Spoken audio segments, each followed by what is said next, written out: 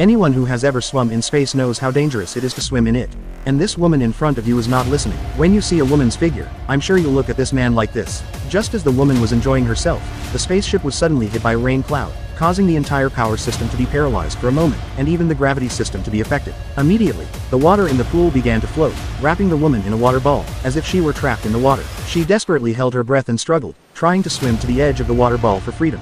But the movement speed of the water ball is comparable to the speed of her swimming. No matter what, she can't swim to the edge. In the wet environment, there is no reliable system. The man wanted to come to the rescue, but he was helplessly floating in the water. At the critical moment, the woman finally used all her strength to swim out, took a deep breath, and was washed back by the flowing water. She completely lost her direction. This is a very worth watching sci-fi movie. If you haven't seen it yet, I strongly recommend you to watch the original film. I promise it won't let you down.